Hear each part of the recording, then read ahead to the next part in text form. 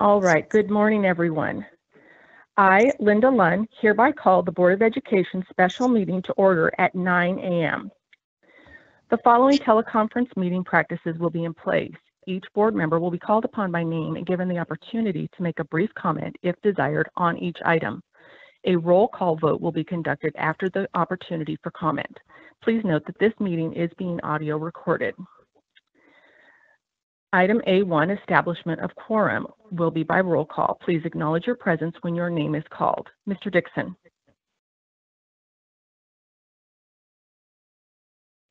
Mr. Dixon, I believe you may be muted. I will come back to you. No, present. I am present. Thank you. I was muted, but I'm present. Mr. Diffley? Present. Mr. Rivas? Present. Mrs. Tomasian?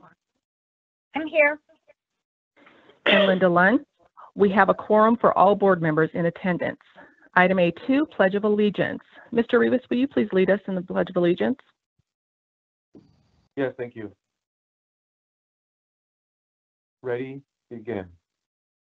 I pledge allegiance To the flag of of the United States of America and to the republic for which it stands, One nation, under God, indivisible, indivisible, with liberty and justice for all. for all. Thank you, Mr. Rivas. Item A3, approval of the agenda. We've received a request to pull an agenda item. That's item B5, authorization for self-contained classroom teachers to teach in a departmentalized setting. Do I have a motion to approve the agenda as amended? So moved. I'll move. All right, I've got motion by Mr. Dixon and second by Mrs. Tomasian. Any comments, Mr. Dixon? Motion by Mr. Diffley. I think it was Mr. Diffley, but Okay. Okay, I corrected. I have a motion by Mr. Diffley and a second by Mrs. Tomasian. Mr. Dixon, any comments? none. Mr. Diffley? None. Mr. Rivas? No comment. Mrs. Tomasian? No. Roll call vote, Mrs. Tomasian? Aye. Mr. Rivas? Aye. Mr. Diffley? Aye. Mr. Dixon? Aye. And Linda Lunn, aye. The motion carries 5-0. Item A4, public comment regarding meeting agenda items. Individuals wishing to address the board were asked to submit their comments in writing by 7 a.m. today. Staff members will facilitate the reading of public comment submissions. In accordance with Board Bylaw 9323, each individual public comment shall be allowed a 3-minute reading. The governing board shall limit the total time for public input on each item to no more than 20 minutes. No action or discussion shall be undertaken by the board on any item not appearing on the posted agenda except as authorized by law. 188 public comments have been submitted for today's meeting. All board members have been provided a copy of every public comment received for today's meeting. Members of the public may view the comments submitted on the district website without names and addresses to protect the privacy of individual submissions. These will be posted on Monday. Comments that will be read aloud today were randomly selected to depict a fair representation of the overall comments received. Mrs. Diaz? Yes, and those comments will be posted on the homepage of the district website under the Reopening Schools tab as it goes along with that information. So I'll begin with our first comment, and we have several staff members here to help read them. First one is from Patty Owen. I am nervous and anxious about the idea of schools reopening for in-classroom learning with little safeguards that can actually be enforced. I am concerned what will happen when, not if, the first student tests positive. What will the protocols be? Is it too short of a time frame to hear the board's proposal and then have to register just 4 days later with a definitive answer as to how we want our children to be enrolled? The board should make a decision for 100% at-home learning to start the school year.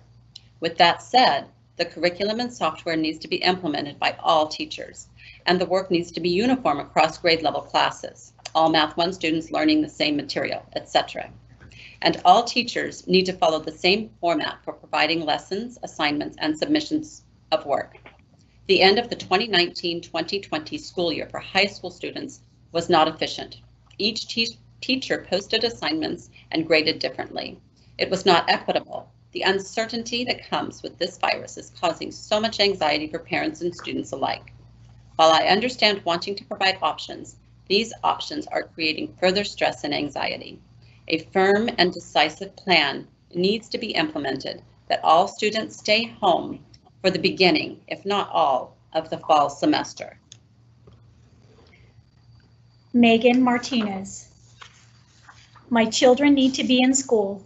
I am a teacher in the district, and I can tell you that even being a teacher, they are not getting the same education as they would if they were in school. I think of all those kids that don't have parents to support them at home. I think about all those students who are mentally unstable and they need this. Students should return in August. Parents and teachers should have the right to pick what they are comfortable with. I want to go back to the classroom and I want my kids to return as well. Susan Moyer. As a teacher, I really want to return to school. I miss my kids, my colleagues, and my job. But I have some big concerns for the health and well-being of all. My hope is that if we return, parents will take the precautions seriously and not send sick kids to school or fight us on district guidelines set forth to protect all. I have faith that our district will do what they believe is the right thing. They've shown us they have our best interest at heart. I want to stress, though, that my concerns are big ones at this point, based on local numbers of infection and some community members refusing to take precautions seriously. Stephanie Alvarado. I'm writing in regards to the safety of our children, teachers, and staff. I'm asking that you please do the right thing and listen to science, medical professionals, and teachers. They are all saying it is unsafe to send children back right now. Our numbers are going up every single day. We have no idea how children will be affected by COVID-19 since they have not been in school. There are so many unknowns. We must do everything we can to keep each other safe during these hard times. Please do not ignore the facts. Please do not ignore science. Please do not turn your backs on the children, teachers, and families of this community. If schools need to be reopened, I am asking that you please make masks mandatory. It will save lives. Thank you. Chloe Patterson. As a student, I believe opening the school in the fall is crucial for the educational development of my peers and I. I find online school harder and less effective than traditional school. It is a lot easier for me to learn and grasp the information when a teacher is explaining it in depth rather than reading information off a screen. It's also easier to ask questions and get the correct response in a classroom compared to an email. Socializing is another essential for students, and using online school takes that away. In addition, opening sports and extracurricular activities would be greatly appreciated. Sports is a way for a lot of kids to stay active and express themselves in ways a lot of other things can't. I personally really miss school and sports, and I would be thrilled to go back in the fall. Rachel Cobian. Hello, it is my recommendation that MVUSD follow the example of LAUSD and provide distance learning only for the 2021 school year. Due to the increasing COVID-19 levels in Riverside County, I am concerned about the health of myriad teachers, lunch aides, administrators, students, and families. Although COVID-19 appears to present less severe symptoms in children, they can still pass it on to adults or family members that may have compromised immune systems. Furthermore, no strategy has been presented to address what happens if someone at the school gets COVID. Temperature readings may be helpful in some cases, but many people with COVID are asymptomatic. Will the whole school shut down for 2 weeks or longer as people quarantine? I understand that many of our residents are concerned about their careers and businesses, But in this case, we must put people over profits. We must be even more aggressive with our social distancing measures than we were in April, when our numbers were significantly lower. This is the only way to flatten the curve until a reliable vaccine is developed. Please keep the kids home and focus on developing a robust and comprehensive distance learning curriculum for regular and special needs kids. Thank you. Danny, teachers have always been considered essential workers and are important for the health and well-being of our society. This is also the reason the teachers union and the teaching profession are held in a very high esteem by most, myself included. Essential workers such as doctors, nurses, paramedics, firefighters, police officers, grocery store workers, truck drivers, and many, many more professions have adapted with new safeguards, guidelines, and continued to work. The healthcare and emergency services has continued to respond to suspected and known COVID patients. They wear personal protective equipment for their entire shift and sanitize multiple times a day. They also wear PAPRs, which provide greater protection than masks and are designed to be worn for up to 8 hours a day. I say all of this to ask these questions. Why do teachers believe they are different than the rest of the essential workers? Why do they believe they should be allowed to stay at home when other essential workers have been on the front lines? Why do teachers believe they are at a greater risk than the above mentioned essential workers? Finally, why should we continue to pay teachers that refuse to adapt to get back to work? Telework makes sense in some circumstances, but not for K-12 education. I am disappointed that many teachers believe they are more important than the kids they are paid to teach. I am disappointed that many teachers have no regard for two-income families that have no way of teaching their kids at home. Do your job, get teachers back to work. Thank you. Michelle Millett. I am writing in support of the 3 learning models that the district is proposing. I believe, as a parent and educator within the district, that giving parents the choice of schooling that fits the needs of their family, as well as giving staff the same choice for their family, is paramount. I have many coworkers and friends who are not comfortable returning to school in the traditional model for a number of reasons. I support them on their choice. However, I am speaking from my family and experience from when we went into lockdown back in March. Despite feeling confident that my family would weather this and we would be fine, it has been a struggle for us. I am a special education teacher, and I saw my workload dramatically increase when we went to distance learning. I spoke with colleagues who were in the general education setting, and while many experienced the same thing, their workload did not increase as greatly as special education. It was very difficult to complete honest and true IEPs due to the non-graded status of classes. Many students didn't complete work that teachers assigned because they either didn't have access, their family situation wasn't conducive to a good learning environment, or because kids were happy with their grade when we went out. This did not help case carriers on being able to assess where students were with their goals and abilities. Many families would not return calls or emails, no matter what we try to do to make the connection with the student or family. This made it extremely hard and added more pressure to our jobs. I contacted one of my admins several times to discuss the stress and pressure we were feeling as educators. We can't meet the needs of our special education population strictly online.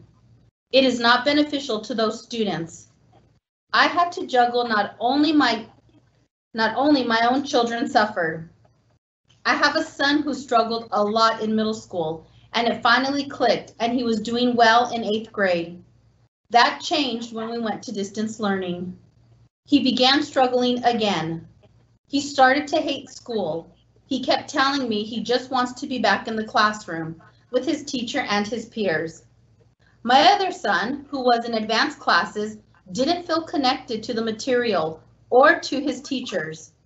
He loves being in the classroom with his teachers and his peers. My boys are both avid video game players, and they did not like sitting in front of the computer completing their work. They actually avoided video games until school got out because it was too much for them. Myself and my boys have started to struggle with our mental health. We didn't have any issues prior to this, but it has been hard for us to be at home with no other contact from our peers. My boys and I have cried thinking about not returning to school. It is bringing up issues of isolation and depression that are not good. Research has shown that when mental health is compromised, a person is at higher risk for health problems. For our family, returning to some kind of normal is for our well-being. I do support the choice to choose which learning path is best for families and teachers. That is time. Next comment, Teresa Rhodes. I teach in a classroom smaller than my 2-car garage. It is impossible to properly physically distance my SPED kids and the paraprofessionals in the space I have. I am very concerned about returning to school with such a crowded room and no guarantee that folks are following protocols outside of school, or for that matter at school. Additionally, if it's unsafe for our MEA and school board to meet face-to-face, which it is, why would anyone think it's safe for teachers to be face-to-face with students? Other districts have already decided to do distance learning for this year because of increasing numbers of hospitalizations in the area. We have increasing numbers too, which is why things are being shut down again. So I'm not sure why face-to-face instruction is even still on the table. And finally, if we don't have a doctor's note saying we're high risk, we just have to suck it up, I don't think that's right either. I personally am terrified at this point. I don't even leave my house. I don't see my children or family, but I'm expected to return to school in 4 weeks for face-to-face instruction. It is my belief that we need to put the safety of our students and staff first. We should not reopen schools at this time. If we are forced to, then I believe we should adopt a split day so we have half of our kids in the morning and half in the afternoon. But even with that, I think we wait till numbers are way down and our community is open. Michelle Weaver. Dear Board of Education, I am strongly in favor of full-time traditional schooling without masks. COVID-19 threw us all a curveball that we were not expecting. When our schools and nation shut down in the spring, we were all caught off guard and scrambled to finish out the school year any way possible. I completely understand why the spring semester was what it was. However, it was by no means a continuation of the planned curriculum and is not an acceptable form of education moving forward. Although my kids completed the daily, weekly participation, they did not learn much. Their education suffered greatly, as did their social interaction and mental health. I watched as my kids received zero instruction via Zoom, Google meetings, while other school districts had their teachers meeting with their students every day and teaching new material. I know this firsthand from a teacher in Las Virgenes School District and students in the LAUSD.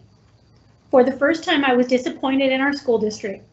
Disappointed MVUSD was not doing everything possible to elevate the level of teaching and continue having the teachers actually teach new material instead of just assign material. Embarrassed that kids in the LAUSD were getting more of an education than mine. This fall, the students need in-person instruction. They need in-person social interactions with their peers. Without in-person instruction, I worry our children will fall permanently behind on academics.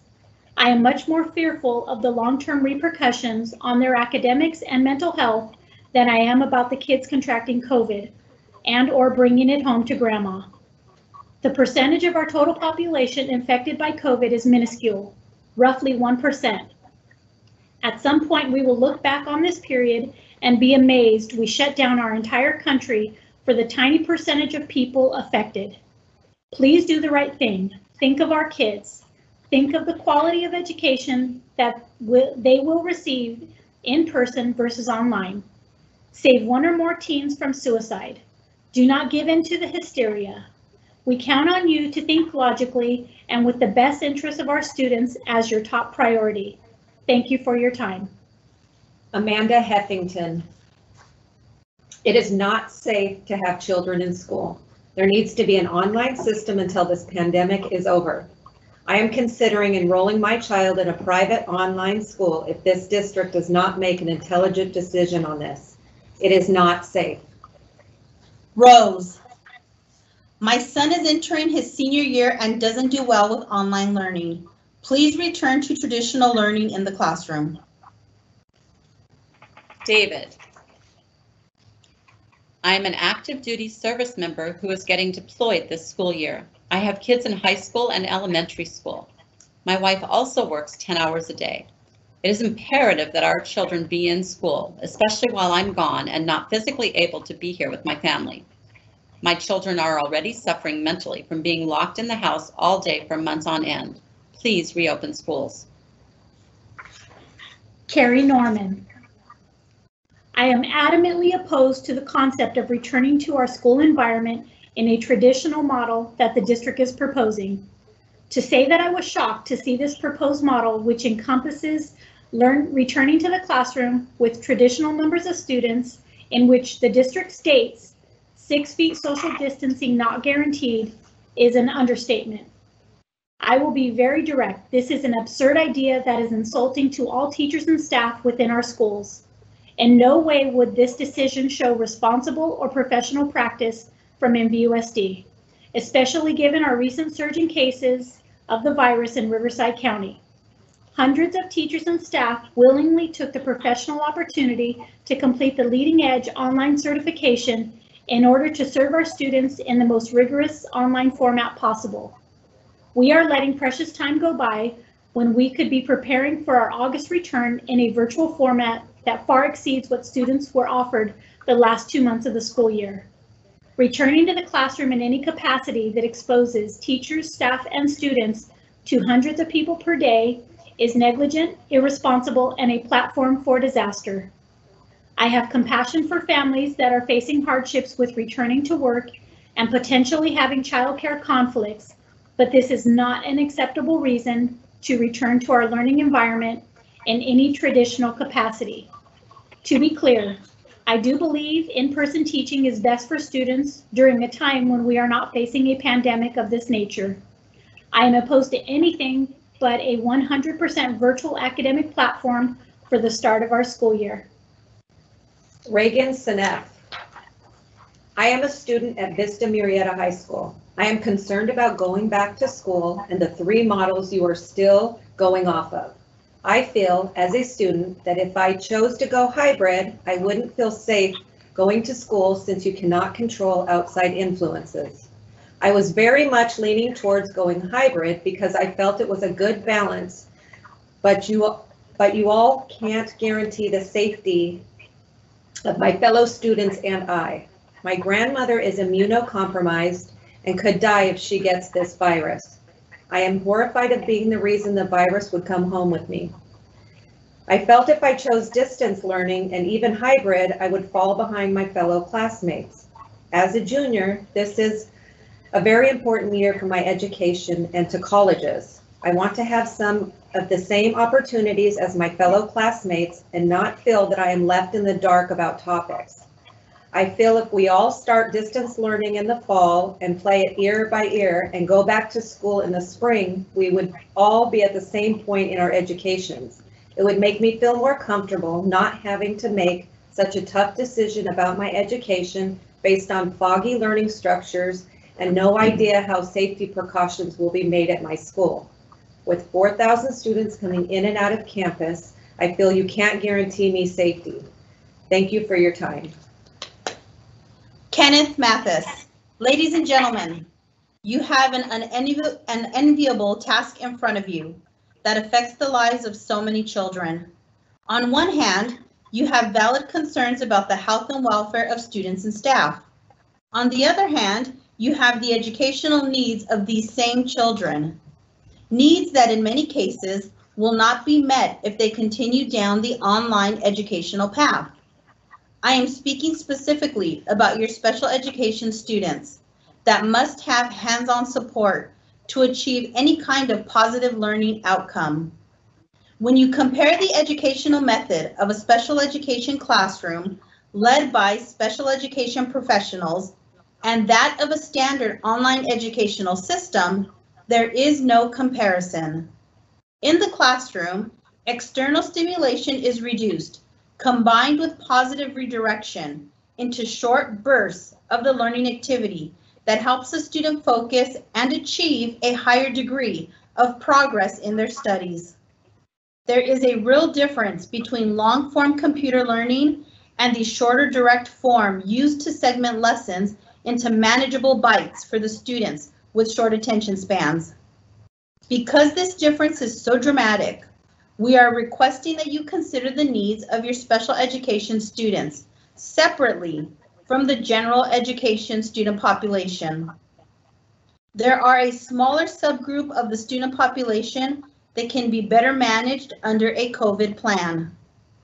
Whether brought together at one district school or in small groups at their local school, these students need to come back to school. Many will not be able to study at home and therefore not get any education this year. Think about your own kids. What would it be like for them to go a year without educational attainment? Please do not let this generation of special needs children be the lost generation of students the system failed to help. You can creatively solve this problem if you put your minds to it. We have faith in your good judgment to do the right thing.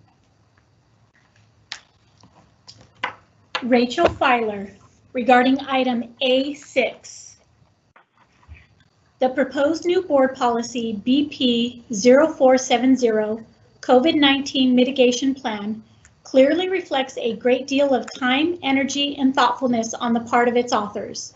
I appreciate that the board recognizes that staff as well as students have the right to a safe campus that protects their physical and psychological health and well-being. I also agree with the board that the consequences of this pandemic are far-reaching and require extraordinary measures of support for students, families, and staff. My concern for the mitigation plan are not with the particulars, but rather with the spirit of the plan. It seems to devalue the quality of learning that is possible in an online environment and perhaps gives more credit than is due to the learning that will take place in an in-person traditional model in the context of the pandemic. While the mitigation plan includes options for blended and online instruction, it clearly seems to favor in-person instruction for all students. There is no doubt that last year's abrupt transition to distance learning had many flaws. Now, however, we have an opportunity to demonstrate that online learning can be rigorous, standards-driven, and beneficial for students. Online learning is not the best choice for all students, but neither is a return to the pre-COVID status quo of traditional instruction. Rather than viewing a hybrid or online model as a lesser option necessitated by current conditions, we should devote the appropriate resources into developing online hybrid programs that can become part of our district's offerings for the long term. I ask the board to be mindful in your decision making and your communication to the community. Please do not make or convey assumptions that online education is settling or that students who learn in an online or hybrid model will somehow receive less of an education than students who return to the physical classroom. Instead, be clear that no matter how they learn, all students in Murrieta Valley Unified School District will receive the quality of education our community expects from us. Our community expects us to educate their children while keeping them safe. In a time when placing children and staff in classrooms poses a clear and present danger to everyone, we shouldn't ask parents to choose between a quality education and their child's safety. Give them the best of both options by promoting and supporting quality online instruction for as many students as is reasonable and appropriate. Ms. Lund, that concludes the time we've allotted for public comment. Thank you to all of our staff members who were able to read those for us.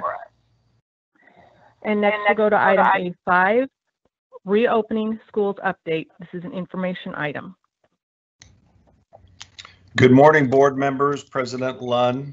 I want to thank you so much for convening this morning. For everyone in the audience listening in today, it's important to note that this is not an action item. Action, should it still be warranted, will be undertaken no later than July 29th, 2020 by the Board of Education. This is an opportunity to discuss and hear information about preparations that are occurring and truly very fast moving circumstances within our state that I'll be speaking to. So board members, as we consider reopening considerations, the overarching goals that guide us is that we want to return to school, we want to return safely, and we want to return smoothly. We will follow all the rules and regulations and orders that may be present, and we will promote the guidance initiatives to the greatest extent possible. It is critical to understand that while there are things in our control, in this pandemic environment, there are more variables outside of our control. But let's keep our eyes on these three guiding practices: return to school, return safely, return smoothly. These are all like puzzle pieces, and they may not all fit together perfectly today, but they will at some point. Board members, we're not asking for you to make any final determinations today, but we'll be looking for your guiding statements as we respond to both the required and needed shifts that may emerge each day.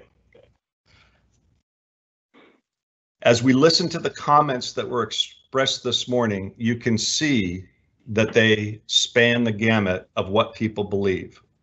It isn't the varied opinions that I find concerning at all. I value all of those opinions, and I believe they contain aspects of validity and truth and wisdom. It is the manner in which I have observed some voices from both viewpoints of an issue related to reopening and the way that those opinions have been expressed. Let's be clear, there are no bad guys in this debate. Individuals who want to frame the debate as only one option or consideration matters is minimizing the complexity of a worldwide pandemic and how to help our students, families, and staff in Marietta best emerge from the pandemic being stronger and healthier for the long term. There are some truths that guide us. Both physical and mental health and safety of our students and staff and their families are very important. So is too the economic health of the community, and that will impact the physical and mental health of our community. And it's also important to acknowledge that the pandemic's trends change, and they are different today than they were just a month ago. As such, we must prepare for reasonable responses to conditions and prepare wisely for shifts that are needed. Today's presentation from our senior staff will outline the educational and operational preparation that has been planned that will be used in some form at some point. Whether we open traditionally in a blended manner, virtually, or a combination of all, each of these aspects that you hear today will have some level of implementation needed. But our goals will remain the same. Let's return to school when we can return safely and return smoothly. Now, while we're having this very important board meeting today, we're likely not the biggest show in town.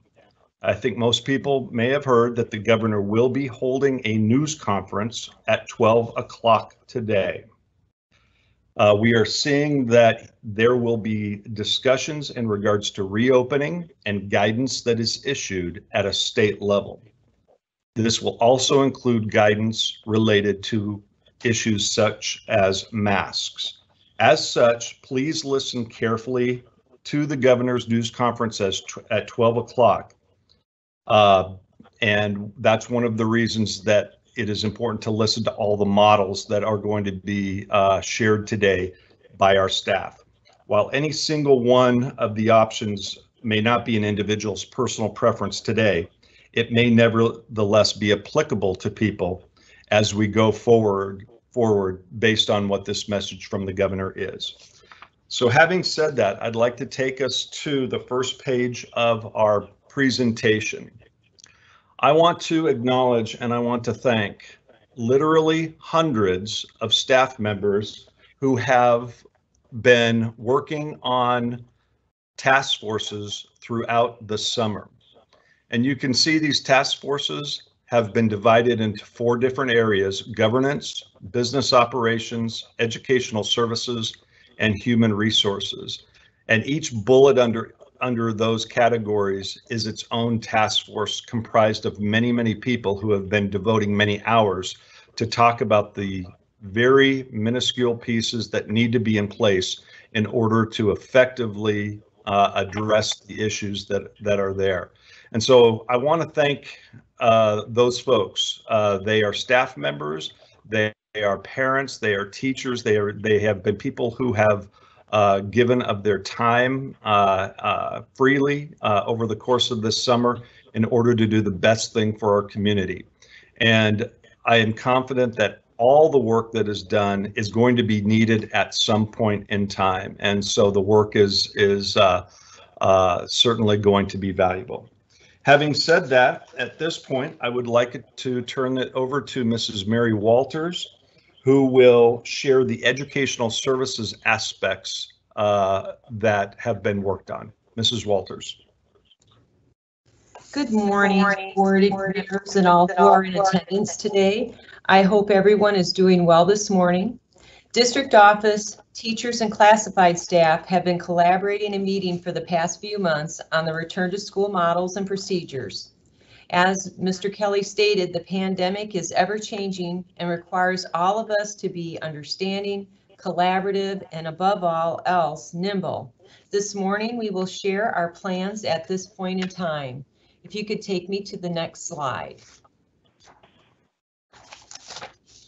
This morning, some of our educational services staff, Faith Muchnick, Jennifer Schreiber, Jana Preston, and Dale Velk, will be sharing information on the following: our virtual summer school programs that we held, centralized enrollment, our calendar for the upcoming school year with modifications, our learning models that we've been working on, our co-curricular activities, including athletics, and our registration next steps. Next slide, please. I'd like to share a little information on our elementary extended learning opportunity that was provided to 131 students this summer, which is similar to the numbers that we have had in previous years.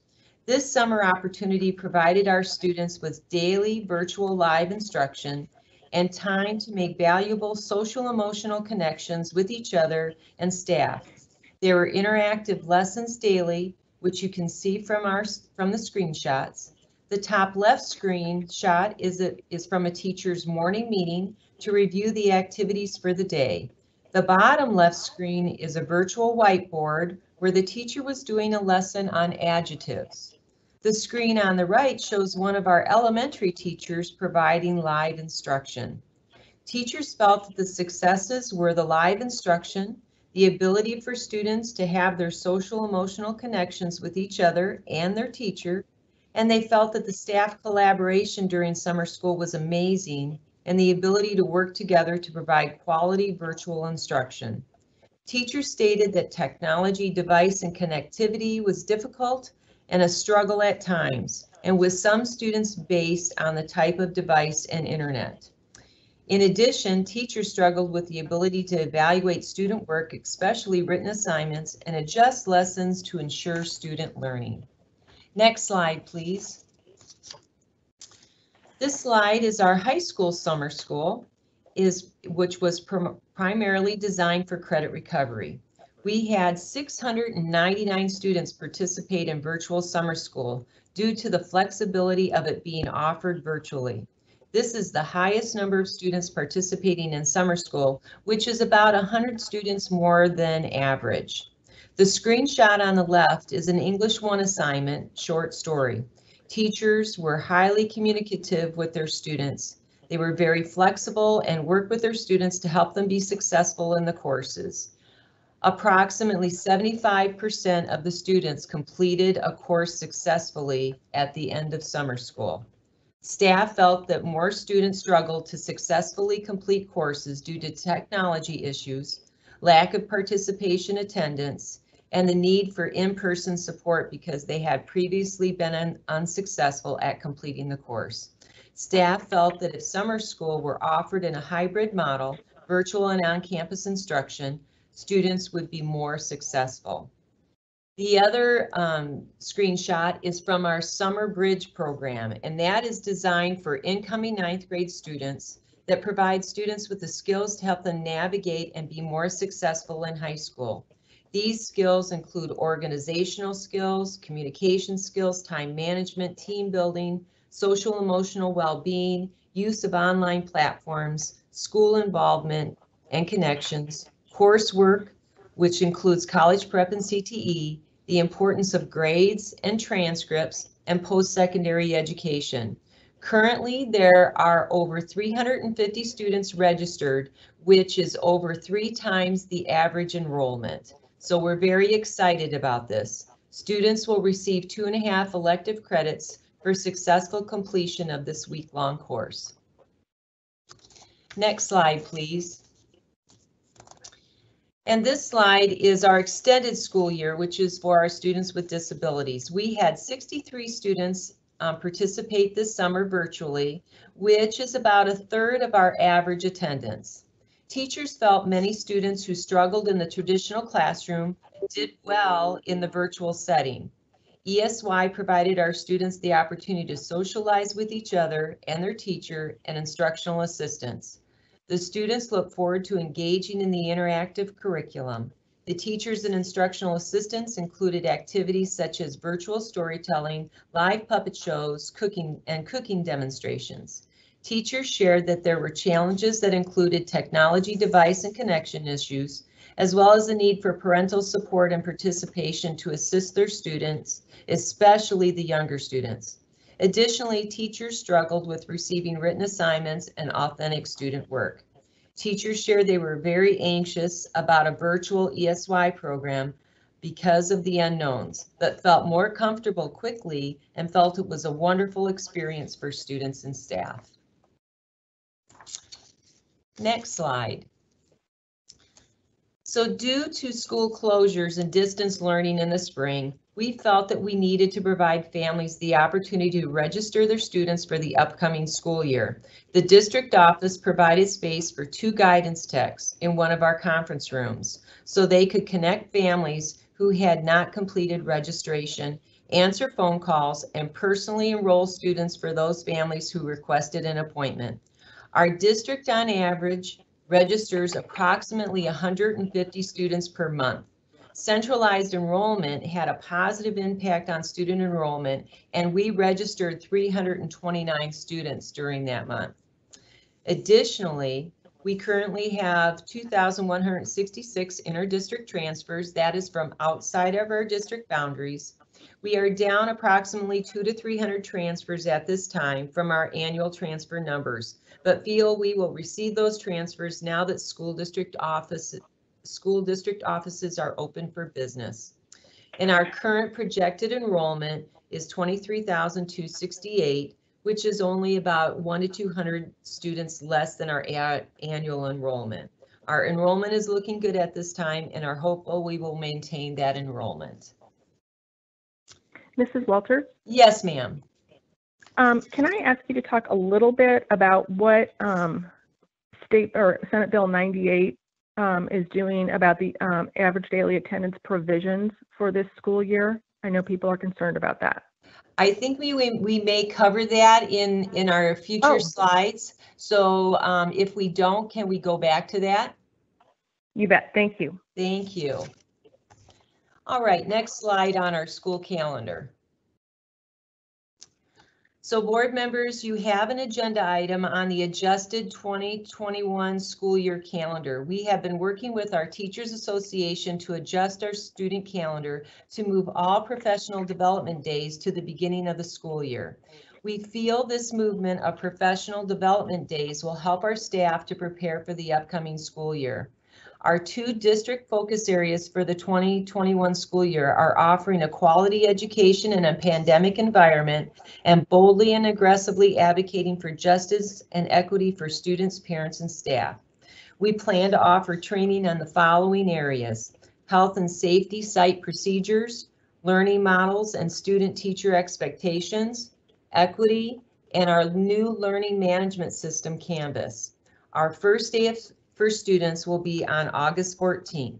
School levels and sites are working on plans for the first day to offer it in a virtual manner to include health and safety site procedures, Canvas, and student expectations for the learning model. Okay, next slide.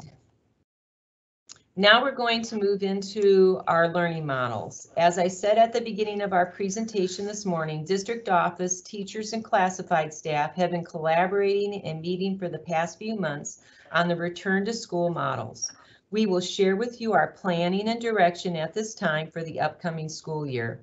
As you know, things are changing dramatically on a daily basis and could change today, which requires us to be nimble.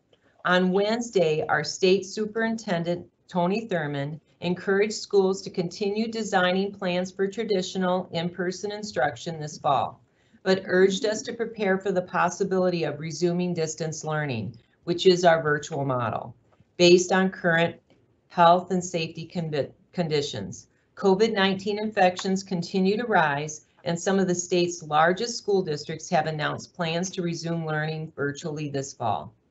With that information from our state superintendent, we continue to plan for all 3 learning models, which is virtual, blended, and traditional, because we feel all 3 of these models would be offered at some point during the upcoming school year. We surveyed our families in June and have families interested in each of the learning models due to family choice and health-related concerns. Our goal is for students to return to school in person. But as Mr. Kelly said, we wanted to open schools safely and smoothly for students, staff, and families. I would like to introduce our Executive Director of Elementary Education, Faith Muchnick-Jacks, to lead us through the next slide on the virtual model. Okay, good morning, board members and stakeholders who have tuned in today. It's my pleasure to begin the discussion about our 3 instructional models, starting with the virtual model. I want to remind you, as Ms. Walters said, that our task forces, both elementary and secondary, have been developing these 3 models based on our intention to meet the individual needs of students and families, based on parent choice. As we go through our presentation today, we will also be pointing out how these models might look if all students need to move into them during the course of the school year. I will begin with the schedule of learning. At the elementary level, we have developed a program that focuses structured academics, including live instruction in the morning hours, 5 days a week. This will be time for direct instructional activities. The afternoons will focus on applying learning, receiving intervention or learning support, and extension or enrichment opportunities for all students. The afternoon will still be part of the school day, but it may vary based on student needs. At the secondary level, the schedule for learning will follow the student's regular daily schedule. In both elementary and secondary, learning activities in the virtual model will look very different from the distance learning experienced in the spring, as we have said. It will include a daily meeting or check-in with the teacher in order to build classroom community and to allow teachers to share their plans and expectations for each day. It will also have a greater emphasis on the use of live virtual instruction, especially at the elementary level on live small group instruction virtually. Teachers will also use pre-recorded videos and screencasts to provide direct instruction and assign independent work that builds on the learning taking place during live instruction. In this model, students will have access to all textbooks and learning materials that they would normally have in the classroom. At this time, Jennifer Shriver, our Executive Director for Secondary, will lead us through more of the details regarding virtual instruction, and we can move to the next slide, please. Good morning. Virtual instruction will look very different from the distance learning that we experienced in the spring. Specific criteria has been added by Senate Bill 98 to assure that student learning is our priority. We are working with our stakeholders to clearly define the expectations so all students will have access and support for high-quality teaching and learning. This page illustrates some of the criteria that will be essential for student success. Attendance will be required to be taken daily for each student. Daily participation may include, but is not limited to, evidence of participation in online activities, completion of regular assignments, completion of assessments, and contacts between teachers and pupils or parents and guardians. Student learning and assessments will be graded in the virtual model. Unlike the spring when grades were held harmless, virtual learning will require a more traditional form of evaluation to provide feedback on learning for students and parents. Gradebooks, progress reports, and grades for transcripts will be a part of this process. Live instruction and interaction is a key component to support student learning. We are working with our staff to develop key professional learning to equip our teachers with the knowledge and skills needed to effectively connect with our students through this platform.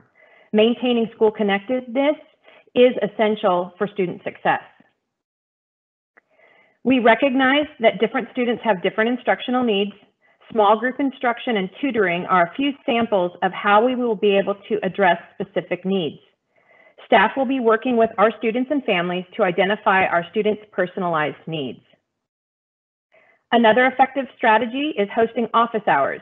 Staff will provide specific hours of availability to students and families. This provides a structure to access teachers for assistance.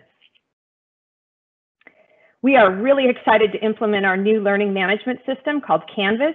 This system is widely used across California in many schools and universities.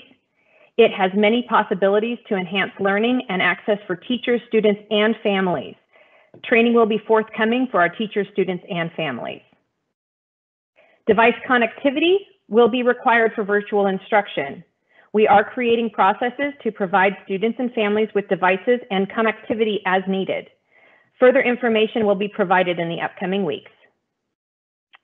We quickly realized in the spring the importance of training for everybody involved in the student's education. So we are currently planning specific student and parent training modules to assist with all the new information surrounding virtual learning.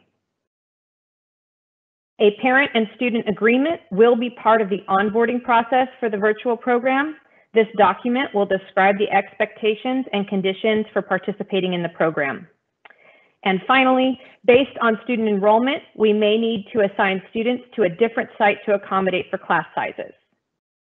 Now, I would like to introduce our Executive Director of Special Education, Jana Preston, for our next slide regarding special education. Thank you. Good morning. Many of the educational components that were discussed today apply to students with disabilities and specialized programs. However, the provision of special education services and specialized instruction is a complex task.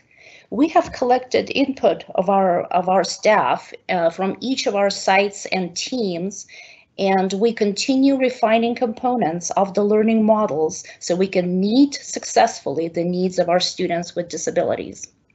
We will provide a free appropriate public education to our students to the extent possible, and will examine carefully and address their individual needs and creatively utilize the opportunities that each of the learning model offers. Specialized instruction and related services will be provided virtually and in person whenever it is possible. We will be developing creative solutions to include our students so they have opportunities to be educated with their non-disabled peers in any model that is available. And we will continue providing access to assistive technology as we have, and offer training to our families and to support the learning. If a virtual model is implemented that allows limited interactions with students, we will actively seek creative ways to provide specialized instruction virtually and in person while complying with the health and safety guidelines. Our executive directors of elementary and secondary education, Ms. Muchnick and Ms. Shriver, will lead us through the next slide on the blended model. Ms. Diaz, would you please switch to the next slide? Okay, now we're going to move on to the second model, which we are referring to as blended. This program will look different when it is by choice for elementary and secondary. At the elementary level, students who choose the blended model will be on campus 2 days a week and working at home 3 days a week. On-campus days will tentatively be Tuesday, Thursday, or Wednesday, Friday. Class size in this model for elementary will be 12 to 16 students per class when on campus. This allows for greater social distancing within the classroom. On-campus days will also dismiss a little early to facilitate lunch at home, again, for safety precautions. Secondary instruction in the blended model will work a little differently than elementary due to the way our schools are structured. Blended for secondary is a combination of virtual classes and in-person classes depending on a student's course request. For example, a student might request to take their core classes virtually, yet want to take a robotics class in person. This model allows student choice and access to all course offerings in the manner they choose. Unlike elementary, secondary classes will be traditional in size. And additionally, the number of in-person courses will determine the length of time a student spends on campus. In the event that district-wide we need to implement a model to minimize student contact, secondary would follow a hybrid model that is very similar to the elementary blended model shared here. A hybrid model would split the student population in half and have them attend on alternating days. Students would be on campus 2 days per week and learning from home the other 3. This would allow for smaller class sizes and less human contact. Because of the sheer size and course offerings at our secondary sites, our blended model is based on student or family choice, whereas the hybrid model would only occur if it was a district-wide decision to minimize student contact. Next slide, please. Like the virtual model, this slide describes a summary of some of the key components in the blended model. As you can see, this information is almost identical to the virtual model. One of the differences that you will notice that the office hours may be in person or virtual in a blended model. But overall, blended is very similar to the virtual model and with the addition of on-campus in-person instruction sometimes. And now Faith will share our traditional model in the next slide. Okay, so far we have shared information about the virtual model and the blended or hybrid model. We're now going to discuss the third and final model, which is traditional. As you look at the description on the screen, you'll see that most of the bullets are what you would expect to see. The traditional model meets in person 5 days a week with traditional class sizes and schedules. Grades and reporting are also traditional in nature, and this model will also include the use of our new learning management system, Canvas. We feel it is very important to build the capacity of all of our staff in using Canvas, regardless of the model that they are teaching, as it will be advantageous if we have to move to one of the models throughout the course of the year. And it also advances our instruction by aligning it with technology-based learning practices. In the traditional model this year, a few things will be adjusted. There will be a greater focus on individual supplies and materials for students, which will be a big change at the elementary level, but will occur in order to support student health and safety. Additionally, visitors and parent volunteer opportunities will be limited, also in an effort to create a safe campus environment. Lastly, there will be a number of additional safety and health modifications, which will be the topic of some of our upcoming slides. And now I would like to introduce the Director of Student Support, Dale Velk, for our next few slides on co-curricular programs and activities. You may go to the next slide, please. Good morning, everyone. I wanted to provide you with the most recent update in regards to athletics and extracurricular activities. Athletics. As of right now, all athletics in the CIF Southern section have been shut down until further notice. This includes practices, workouts, trainings, scrimmages, summer camps, and even youth sports. CIF has been working with state and county officials, and together have made decisions for this upcoming year. This Monday, July 20th at 1 p.m. on YouTube, CIF will announce the high school sports calendar plan for all high schools in the entire state. The plan will outline when sports will begin for this upcoming school year. Our feeling is that with all the recent developments and the recent articles that we've been reading about in the press enterprise, that all athletics will be pushed back until later in the school year. I know today there was an article in today's paper talking about the possibility of starting some sports now, like golf or tennis, but the overall feeling that we have been getting, and that's our athletic directors and here at the district, is that all sports will be pushed back.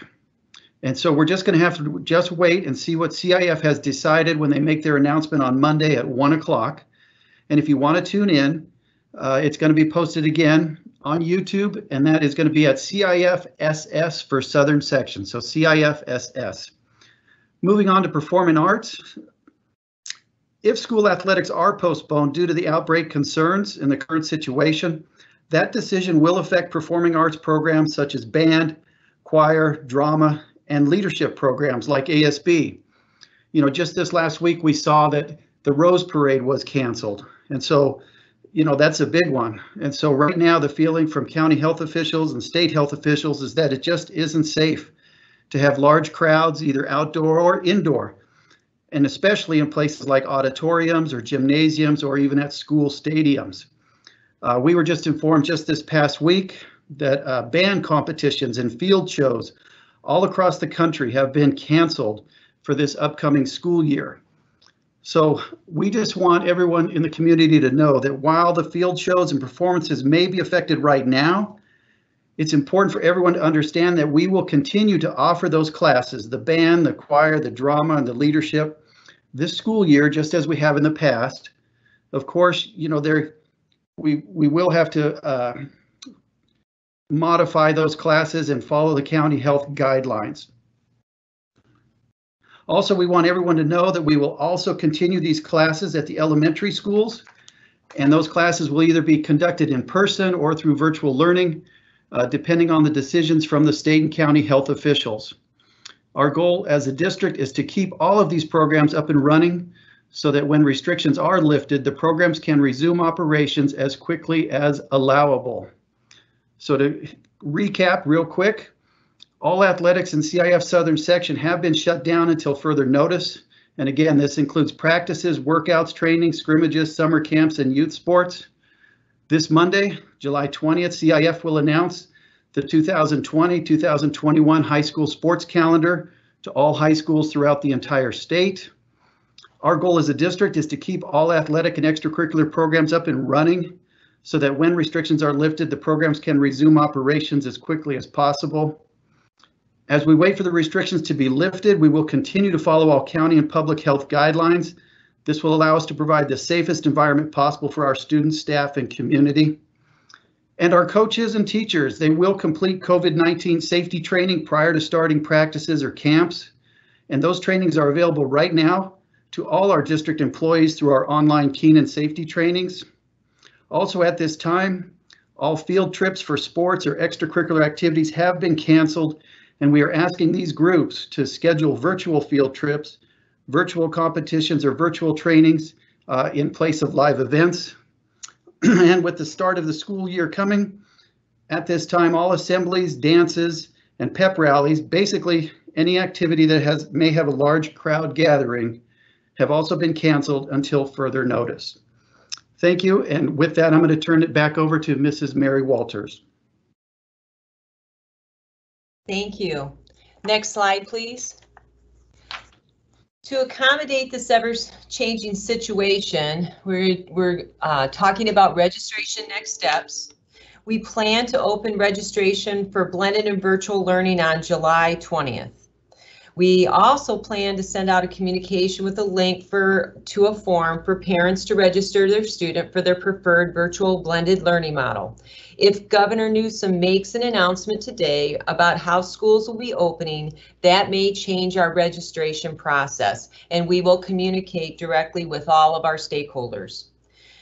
Additionally, parents will be able to begin completion of annual registration documents through our Aries Parent Portal beginning on July 27th. School levels, elementary, middle, and high, are planning their school orientations. As always, schools will be sending out their communications and plans for orientation before school begins, no matter what model we will open with. Our first day of school is planned for August 14th, and we look forward to the beginning of the 2020-21 school year. With that, board members, do you have any questions for any of us on the Ed Services team? Yes, Mrs. Walters, thank you so much. I would like to circle back to SB 98 and the question of average daily attendance, ADA. If you want to talk about that a little bit, or I can go ahead and talk about it a little bit. I've been attending a lot of meetings, virtual meetings, all summer long, so I have a little bit of knowledge about that. To just discuss briefly, and if you want to add, President Lund, all students are required to attend school, and if they do not attend or participate in instruction, no matter what model, that will be an absence for them. And so we are required to take daily attendance and follow up on students who are not attending on a daily basis. So is there further information that you would like to share? Yes, actually, my understanding, and Mr. Kelly, please jump in if I need to be corrected. My understanding is that yes, we do have to take daily attendance, no matter what model is being used, but that our average daily attendance will not be being reported back to the state and will not affect our funding. That in fact, our state funding will be based on 2019-2020 ADA numbers. So a number of parents have been very concerned, asking if a child gets sick and is out for 2 weeks, does that affect our funding? And the answer to that then would be no. That is correct. Let me provide a little bit of clarification with that. The funding level for the district is guaranteed through SB 98 to not dip below what our levels were for the last school year.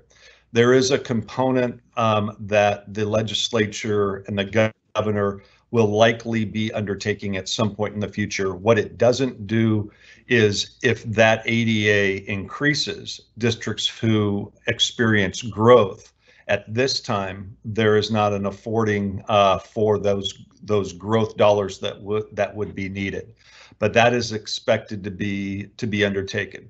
But I think the bigger picture of what you're talking about is absolutely correct. In the past 4 or 5 years, we have put tremendous focus onto student attendance. When students are in school, they learn. When students aren't in school, they don't learn. The focus for that for the district as well as the state is greatly changing in a pandemic environment. When people are not feeling well, they should not come to school, and there is not a consequence for that with an illness or not feeling well.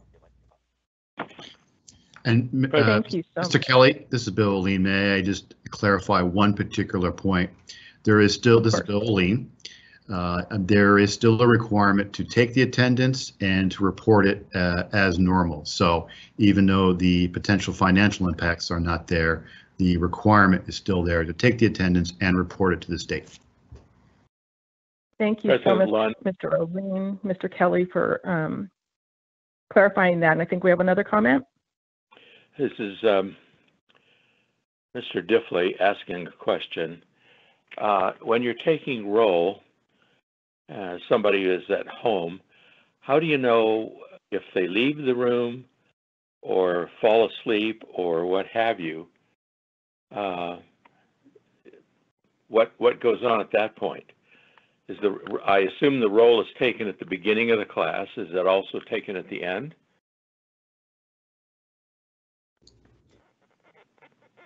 Mr. Diffley, the students, yeah, they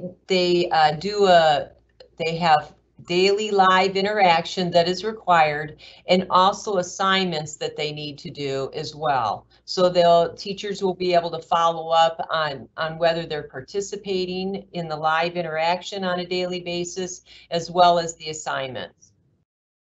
That's great. Thank you. All right. Other board members, do you have comments on the content so far? Yes, this is Mrs. Tomasian, and I do have some questions, several questions. First one, if a family has more than one child, but only one computer at home, will we be able to provide extra computers for the rest of the children in the family? This is Mary. I can answer that question. Our plan is to provide devices for each of the students so they can participate in the learning in a virtual environment. Oh, that'll be great. Thank you. And then you mentioned an agreement that parents need to sign. Could you talk a little bit more about that? And also, what if parents don't sign an agreement? I'd like to know what the agreement says and consequences of not signing. So Ms. Tomasian, we're working on that agreement. Let me see if Faith and Jennifer can add a little bit more information. I can. Oh, go ahead. Sorry, Jen. Sorry. This is something that we currently use in our independent study program, something similar to it. So whenever we release a student to work independently, we need to make sure that there are certain criteria so that we make sure the kid stays on track. So that's what this agreement will encompass, is just some kind of the rules that you need to participate, that you need to actually complete work. Because the last thing we want is a kid to sign up for virtual and then they kind of disappear and we're not maintaining that connectedness. So there will be a, so to speak, a pyramid of intervention. And part of AB 98 states that if a student is absent more than 60% of a week, then we need to make sure that we are going back and doing something about it. And so that's what we're working on right now, is what will that look like? Is it a phone call home? Exactly what that process will be. And so that will all be encompassed in this agreement. So this is kind of a past practice that we've always done with independent study, but this will be a little different because the nature of virtual is different than the traditional independent study program. And Mrs. Tomasian, if I could clarify as well, this parent agreement that was presented today is under the context of this would be the program choice that the parent would be selecting. If conditions are such with the governor's announcement that we all default to a particular model, that will probably have to be rethought. Okay, great. Okay, thank you. I have a couple more questions, if that's okay.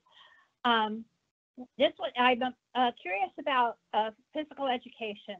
How will that be taught? What sort of activities will the students participate in? Also, I'm wondering about credit for band and JROTC students. They typically receive PE credit for the marching band and JROTC. So I'm wondering how that will be addressed. Mrs. Tomasian, this is Mrs. Lunn, and I think I can answer some of that, certainly with support from the rest of staff. Again, SB 98, my understanding is that waives the PE minutes requirements. It doesn't stop teachers from teaching some form of physical education, but the requirement for the number of minutes has been waived. Is that correct? That is correct. And, you know, we will have to modify what PE looks like if we go back, well, in any of the models, but we will still be offering those courses as we said, and the JRTC and marching band will still get the PE credit. And if I can just add, this is Jen. If I can just add also, we have done PE courses in an independent study form in the past. And so again, these are not new concepts for some of our teachers. And so we will just be working together to make sure that we fine tune it and it's much more detailed for our families. Okay, so if I'm understanding that it means without participation, the students will receive the PE credit? Is that correct? Yes. Okay, thank you. One more question, and then I'll be done. And this is a tough one. If masks are required, what happens with students who remove their masks? And I'm thinking particularly the youngest students. This might be really difficult to have them keep their masks on, and actually any grade we may have some defiant students, who take their masks off. Will there be what kind of process will follow if that occurs? Well, Ms. Tomasian, that has been a topic of conversation. I think everyone understands the importance of wearing the mask. And so we are going to have to do a lot of education with our families and our students and our staff. And we are talking about what will the procedures be if students do not wear masks. So we're working on that process right now. I thank you. I think that's probably one of the most difficult areas that we have to address. So thank you all for your answers. I appreciate it. Mr. Diffley has a question. Actually, it's clarification. I have in my district, which is District 5, a couple of families, one of which has 8 children and the other one has 12. And do I interpret correctly that each of those kids who are school age will have their own computer? Bill, do you want to answer that question? Yes, this is Bill Oline. And in my section, I'll describe a little bit more about extra devices we have ordered. So during the springtime, many families chose to use devices at home, and many families chose to use devices provided by the district. During that time, it tended to be one per family, but what we've done with the extra devices that we've ordered is for families that request and need more, either a device for their family for one child or for more than one child, we can provide those for those families that request that. That's great. Thank you. I have a question, or I'd like to confirm something I think I know from what I've learned around the region, around the state, or the county for sure. It has to do with technology connectivity. My understanding is that our district is ahead of that, and that whatever devices our students will need, there will not be difficult issues of connectivity for that particular residence. Is that an accurate portrayal of where we are with regard to technology connectivity issues? Thank you. Yes, this is Bill Oline, if I may jump in and answer that question. Certainly from our experience during the springtime. In general, the answer is yes to your question, that our community does have a lot of access to broadband in a lot of areas of our community. However, we do need to be aware of those families that are either in remote areas or due to financial situations are unable to afford it. So working on plans for hotspot devices, which we did pass out for those particular families, and we will continue to do so, working with those families individually on a case-by-case basis. So you're right, on a general basis, that is true, connectivity is there, but we will have to work with individual families for situations due to financial or remote access where it may not be possible. Okay, and Mr. Rivas, we haven't heard from you if you have some comments on the presentation so far. No comments and no questions at this time. They were answered throughout the presentation. I think for me, I am listening to all voices and all information, just to be aware and then looking at some things myself. But thank you for sharing the information. At this time, I don't have any questions. I might have some as time goes on, but right now I do not. All right, so we can move on to Mr. Oline and the business and operations section, and then we can wrap up with, again, board member comment and questions at the end of that. So Mr. Oline, I turn it over to you. Thank you. Good morning. As stated before, my name is Bill Oline, Deputy Superintendent, Business and Operations. If you could go to the next slide, please. One of the big focus areas, obviously, as is everywhere, is cleaning and disinfecting. We are currently, during the summer, doing thorough and deep cleaning of all of our school sites, in addition to disinfecting all of our surfaces. These photos illustrate some of the cleaning efforts and the variety of cleaning efforts that are going on, as I said, as well as disinfecting all surfaces. In addition, even after all this is done, our plan is to do one more disinfecting of all of our schools before students would, or staff or students that would arrive. When students do ever come back on campus, our plan for the nighttime is enhanced cleaning and disinfecting at all our schools, including all desks and high touch surface areas. So we can thoroughly, before each day starts, we have cleaned and disinfected all surfaces before each school day starts. During the day, if students are on campus, the plan is to clean and disinfect frequently touched areas throughout the day, including things such as restrooms, doorknobs, desk surface, and other high touch surface areas.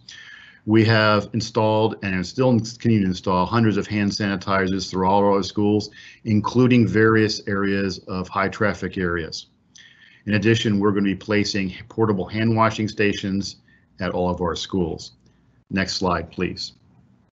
This photo illustrates the placement of hand sanitizers in various areas. Of course, there will be hand sanitizing stations in every classroom, but as well in all sorts of different areas of high traffic areas, such as door exit areas, entrances, or other high touch areas where there's a larger crowd, providing an opportunity for hand sanitizing in those areas.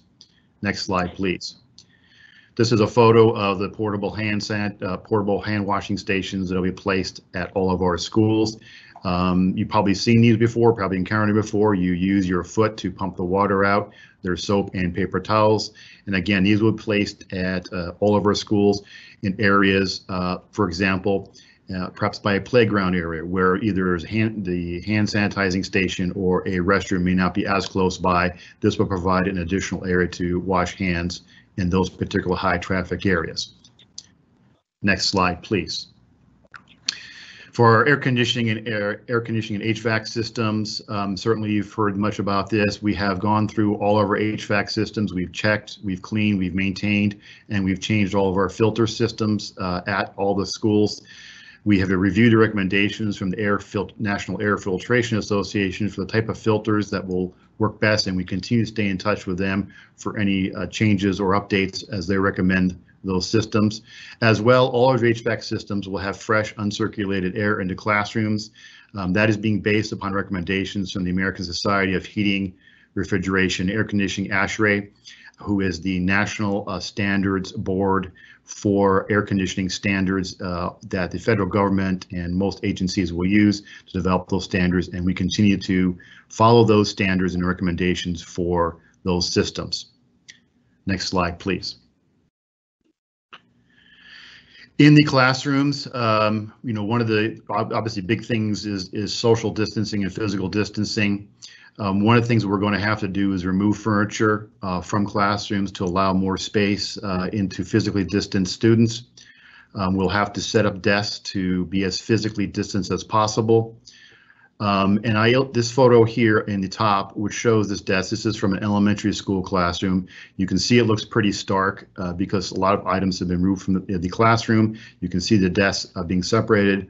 Another reason to illustrate this photo, this is a scenario that's a good scenario. There are many classrooms due to furniture or physical layout of the classroom where the particular spacing is not as physically possible just due to the nature of the room or the type of furniture.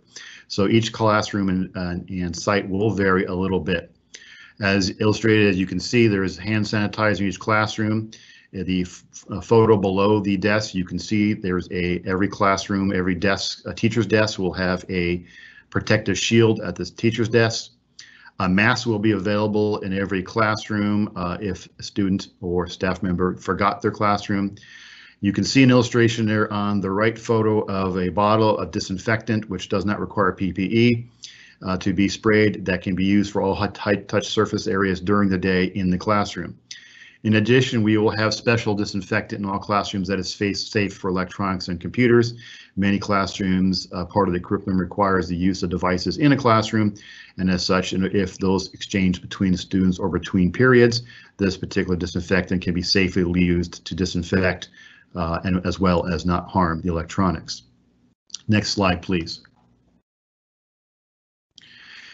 We've ordered and have a lot of PPE for teachers, staff, and students, and we also have more coming as well.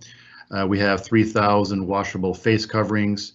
We currently have 100,000 plus for adult sizes and 100,000 for children disposable masks as well. We have 3,000 plastic face shields, and we have gloves as well. And there are additional PPE that we continue to order, and we'll continue to order additional PPE as conditions changed and as ordered by health officials. Next slide, please. We in addition have placed and are in the process of placing in all school offices in high traffic areas where there is interactions with members or high traffic individuals, the protective shields, similar to what you saw in a previous photo for the classrooms. We have installed 300 in offices, and as mentioned before, all classrooms, 1,000 classrooms, will also have these protective shields installed as well. And they are portable, as you can kind of see illustrated there from that, so they do not require any sort of maintenance work to install them. They can be moved around if there's slight movement or some cases variation that might be needed where they need to be placed. Next slide, please. Question? Yes, sir. It's Mr. Diffley asking a question. Two parts to it. What happens on elementary schools areas where there are balls during kickballs and things of that sort, and you know, different classes use them? That's first part. And the second part of the question is, what happens when there's a change from one class to another, and do the doorways and the student desktops get disinfected in that 5 or 10 minute period, or how's that going to work? Yes, I will ask Mrs. Faith Muchnick in a second here to address the first question regarding recess, if I may.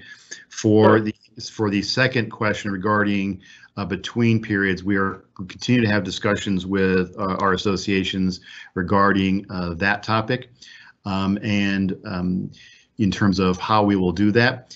The actual disinfecting, as I mentioned, we'll have plenty of disinfectant in all classrooms for those areas, including the doorknobs and those areas in high touch areas as well, desks.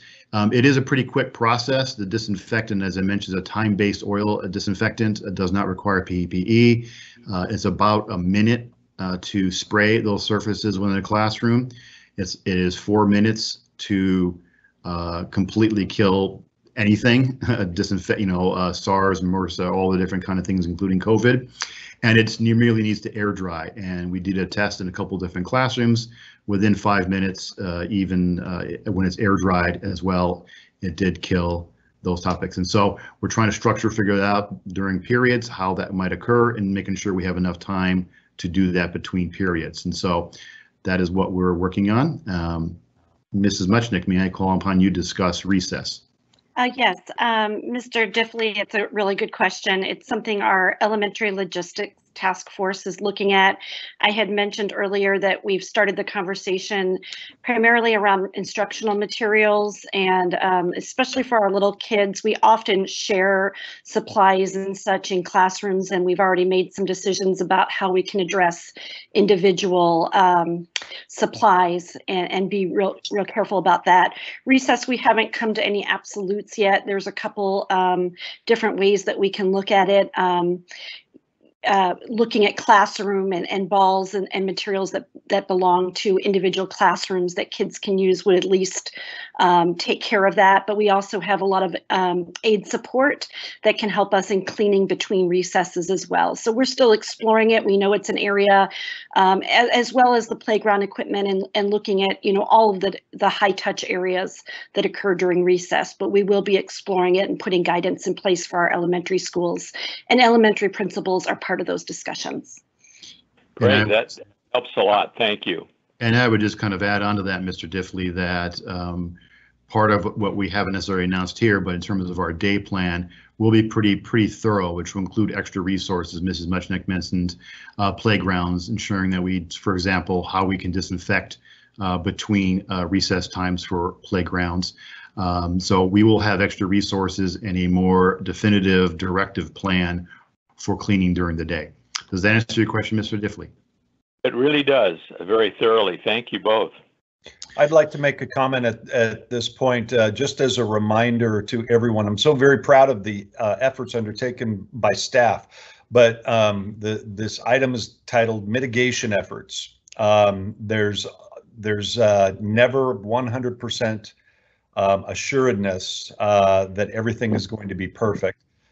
So these are reasonable mitigation efforts. We'll take, if we go back to one of the slides that Mr. Oline was sharing, hand washing stations. You know, that's so a child who picks up a ball, they're going to be encouraged to wash hands afterwards. Those are the types of things that are just the constant types of habits that are important for everyone in our society to instill in order to help this this situation. But it's important to know these are reasonable mitigation efforts. Thank you, Mr. Kelly. That is important. I think you noticed that, for example, in this slide, where we certainly encourage and will have ways to be able to remind individuals to do those things, including washing hands and certainly having hand sanitizer and portable washing stations. But we have to expect people to do that, and so these will be signages we'll continue to see that are age appropriate, that'll be out at all sorts of campuses, A-frames in front of the schools, signs placed in classrooms, signs placed in high traffic area, signage on the ground, for example, or on the walls as appropriate there, including things that are directional nature and one way. And I think you'll notice this, and I think Mr. Kelly illustrated it. If you've gone to the grocery store, these are the kind of things you see, except you'll see a lot more of this in our schools. But then again, we've all been to grocery stores, and some, not everyone will obey that one-way sign and the grocery store line. So, we can put those signs up there, we can encourage and we can educate, but the reality is to be able to police that will be not possible necessarily. But it is our job to make sure we educate and continue to have this message continue to be out there. Next slide, please. Yes, regarding technology, I think we already kind of answered. We have already ordered and have on hand an additional 3,000 devices compared to what we had in the spring. Those are ordered, they're delivered. You can see this is this kind of pallets of these devices, and they're ready to go, either for the virtual needs that are out there or other on-site needs. And so we just have a bunch of other new laptops that are ready to go. Next slide, please. A couple extra points regarding technology. First is that we have done a major expansion of our outdoor wireless system in anticipation of increased need. This could be, for example, if the need exists or the desire exists to have instructional or other activities outside that require technology, we can handle a large amount of technology access outside of our campuses. We have currently installing and finishing installing a new bells and paging system at our school sites. This is something we were in the process of at several sites, primarily because of our aging bells and paging system, but we've accelerated that to include now all of our schools before the students return. It provides a lot of safety and security improved measures, but as an example, one thing it can do is play regular pre-recorded messages on hand washing and safety. So the idea is you have the signage for visual and visual. You'll have messages perhaps being played at appropriate times that can assist with auditory people as well who want to listen. So the idea is to continue to reinforce messages in various methods about safety and hand washing. Next slide, please. For serving food, the left column over there, you will see a picture of students' faces. The objective here is to be able to have no touch for students to receive meals. Here's an illustration of example of a operator who might be serving the meal to the student, can see the picture and press the picture to that so the student does not have to touch anything like entering their number. For secondary students, you can see an example, they get to scan their ID card with a scanner. As well as secondary sites, we're looking at increasing the amount of those mobile storage carts in order to provide more access areas to be able to get meals, and meals will be prepackaged and individually wrapped. Next slide, please. And for meal service in our cafeterias and otherwise, we'll have social distancing signage, again, to remind students to be able to maintain that distancing. We will limit service, but for every other window. There will be no self-service stations such as salad bars. Of course, all personnel will wear the appropriate PPE and hand sanitizers will be available. We will do even more enhanced cleaning and sanitizing measures. Again, our nutrition service staff are pretty used to this. This is kind of a standard procedure due to food and health regulations, but we're actually going to ramp that up even more. As mentioned before, foods will be served as packaged and prepackaged packaged food. Also, as I mentioned before, everything will be kind of touchless for students, and elementary students can receive a backpack tag to be used for that kind of meal pickup. Next slide, please. For transportation, it is a difficult, and I think Mr. Kill again mentioned it very well. Here's a great example, and I know I've mentioned this to the board previously. We have about 50 buses. If we were to follow all those kind of guidelines regarding distancing, as an example, we would need 200 buses. So we're not able to accommodate on our buses fully all those guidelines. However, we can do every mitigation measure that we're able to do, such as limiting the amount of students that we have per seat. We will sanitize all our buses between the morning and afternoon routes. Additional time will be built into the schedules to ensure that we can sanitize the bus between those routes, installing hand sanitizers as illustrated here, PPE and masks for bus riders and the staff, and signage throughout the bus to remind about the safety and the distancing. And we'll also increase the staff to allow for those larger bus stops to be able to provide that spacing and distancing and providing more online access and for pre-registration for the riders. Next slide, please. I did kind of want to illustrate that we are just relying on ourselves, but we did rely on an outside safety expert to look at our plans and review. He came out to our classrooms and reviewed with us some of the things that we're doing, not only in terms of classroom physical layouts, but the cleaning and disinfecting procedures and some of the other things. And so I did kind of want to read his quote. The efforts being made by Murrieta Valley Unified School District to welcome back staff and students to their respective campuses in a safe manner should be applauded. From the paging system to sanitation stations, proposed desk wipe downs, classroom layouts, and everything in between to be within health guidelines being set forth for the opening schools. There's a lot of attention to detail that may not be initially seen from the casual observer. I really want to illustrate that, point out this quote because hopefully it shows that we have been involved with a ton of details that I couldn't even illustrate here. We'd be here for hours and hours going over all the details. But just to illustrate that we wanted to have an outside safety expert ensuring that at least we're pointed in the right path towards this difficult test. Next slide, I believe that is our end, and yes. So any questions for business and operations? Okay. Yes, actually, I would like to go ahead and start with board member comments on all this, and I'd like to go ahead and lead that off. This is Linda Lunn. I, first of all, would like to go back just a little bit, and I just want to thank everybody who put in a public comment or sent a letter to myself or to the whole board or to Mr. Kelly. I really appreciate all of the information that you brought to the table for us. I tried to respond to as many people as possible who wrote me emails, and I just got completely overwhelmed yesterday just with the sheer numbers and couldn't respond to everybody personally. Please don't take that personally. And I hope you always feel comfortable contacting me to let me know where you stand on the issues, because I do appreciate your feedback. And I'm also especially thankful for all the phone conversations that I have had this past week, which were incredibly informative to me and brought up a lot of valuable ideas and questions. So thank you to everyone. It seemed like your communications were heartfelt, and they were such a good reminder to all of us that the physical health, the mental health, the economic health, and the academic health of all of our staff and students are so important, and they all play an important part of this big puzzle, the puzzle Mr. Kelly mentioned.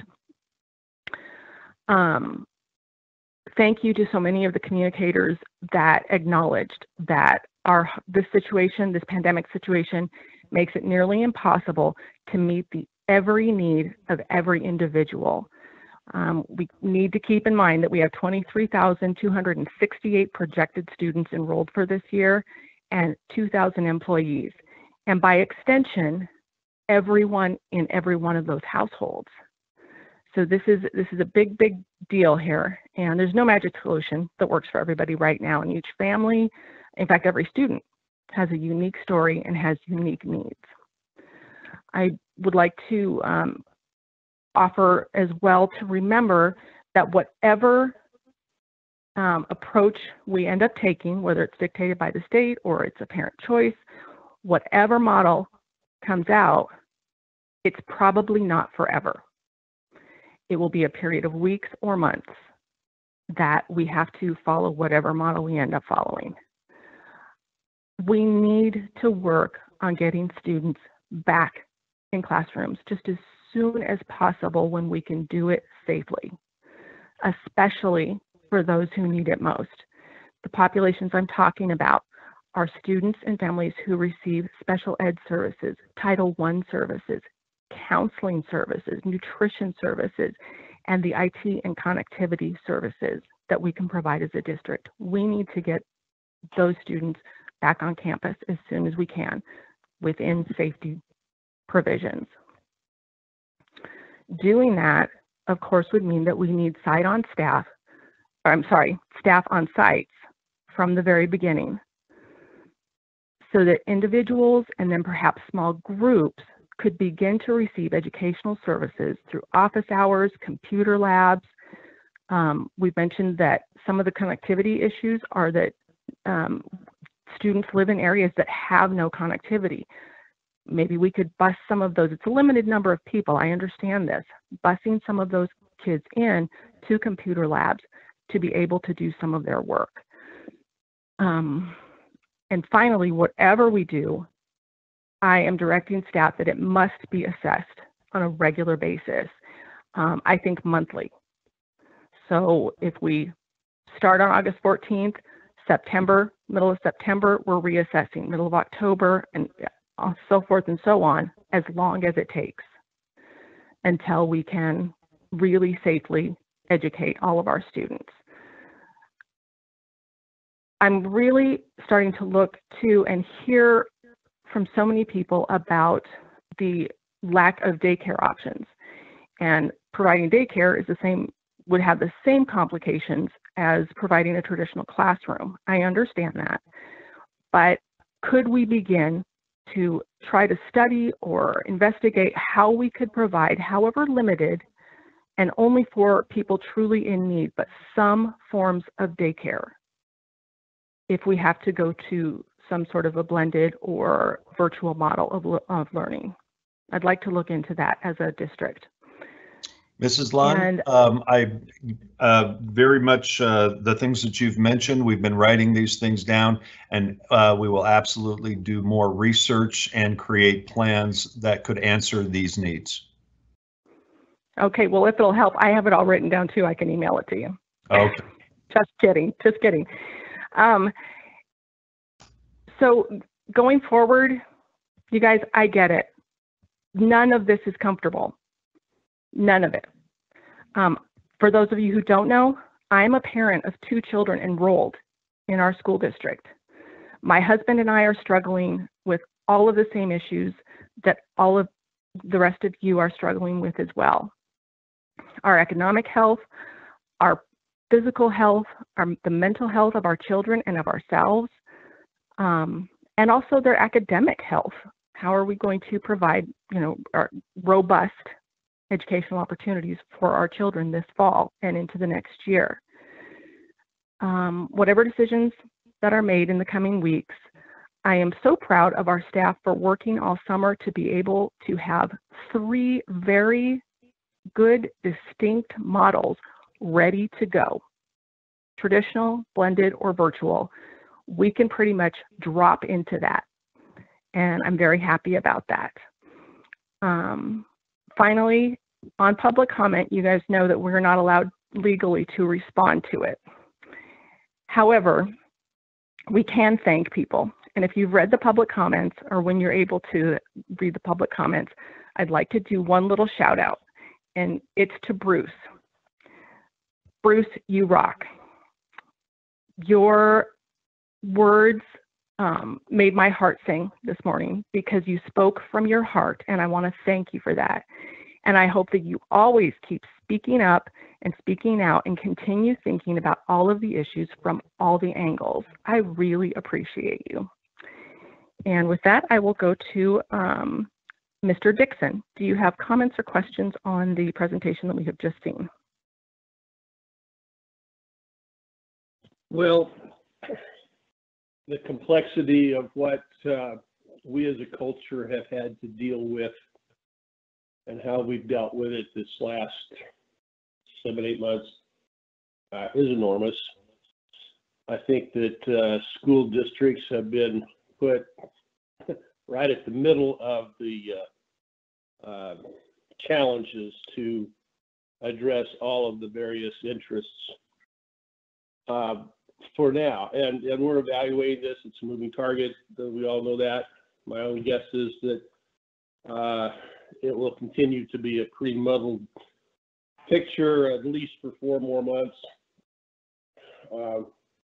But that doesn't really address what I really want to say, and is that the extraordinary efforts that have been expended, especially by the administrative staff, but all of the stakeholders in this district can make us proud. We all have individual perspectives of cost-benefit analysis and needs, and defining safety is always, I've tried to tack Jello to a wall. In a society that values individual freedom and choice, there needs to be some grace and tolerance, certainly respect for others' opinions. But the Herculean efforts, I would use that term, of our staff, sacrificial efforts, by comparison to so many members of our society, needs to be recognized. And starting with the superintendent, the key staff, down to everyone who cares about the upcoming generation and what the world is going to look like to them, not just in the next several months, but for the future. That's where our heart is. That's what we are endeavoring to make good decisions on. The best decision I think made so far is and I'll use the word again, extraordinary efforts on behalf of our key staff in trying to balance all of these things. Feel very privileged to be, or have been, and still be going a part of this school district is a highlight. So Pat, to you and your staff and all the way down the chain, thank you from the bottom of my heart. And I do thank the participants that are, sharing their concerns. That helps to instruct us all. And certainly I'm glad to have the vehicles that we do have in this day and age to have those not just shared, but maybe amplified. So I look forward to the process, again, with great appreciation for what has been done to provide us with information and intelligent choices on difficult issues. So thank you. Thank you, Mr. Dixon. Mr. Diffley, would you like to go next? Yes, thanks. To everyone who made the presentation today, I wish these presentations could have been made to every citizen in Murrieta, frankly. When I look at the tremendous amount of work that has gone into every aspect of cleanliness and teaching and so forth, I honestly think that we could sell this to about 3/4 of the school districts in the United States. It's so complete. I want to mention the fact that in the midst of all this, there are moms and dads trying to keep home and families together. both people working, concerned, and anything that we can do to help them in any small way to keep their families together is worth every minute. And lastly, perfection. The plans that I have heard about and that you have developed are reaching towards perfection, and I appreciate it. None of us are perfect, and you'll find that there are some small things that need to be adjusted, but everyone is to be commended for the effort and love that they have put into these programs, and I, for one, really appreciate it, and thank you all. Thank you, Mr. Diffley. Mrs. Tomasian. Thank you. First, I would like to thank staff for all the hard work in designing the 3 learning models. I would like to also thank everyone who wrote to me or sent in public comments. It is grateful to know that so many care about our students' education. I know we all want to return to the pre-COVID days of education. Our district provided a phenomenal education for our students back then. We were even recognized as a California exemplary district by the state of California. In spring, distance learning was required overnight. Teachers, staff, students, and families struggled. This summer, as we heard in the presentation, our teachers and staff have been working hard to develop 3 exceptional learning options for our students. I am glad that parent training and support, as mentioned in the presentation, is to be provided. As a strong supporter of parent rights, I was pleased that the district initially offered 3 different learning models for families to choose from. The current conditions, however, warrant a closer look at the district priorities and how they impact the various learning options. I believe that safety is a vital component of providing an outstanding education for our students. We have worked hard over the years to ensure student and staff safety.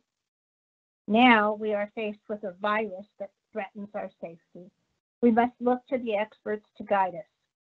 We are experts in education, not viruses. Over the past several months, I have listened to the health experts give advice, only to have the advice change the next week as more studies are completed and more information is known. I would like to see our district be open to change also, as more information is gained about COVID. I believe we need to listen to the health and safety recommendations and mandates from the state and county health experts. The health and safety of our student and staff is essential. We should look at the long-term plan for our students as we work through the COVID pandemic. We saw how disruptive switching to distance learning overnight was.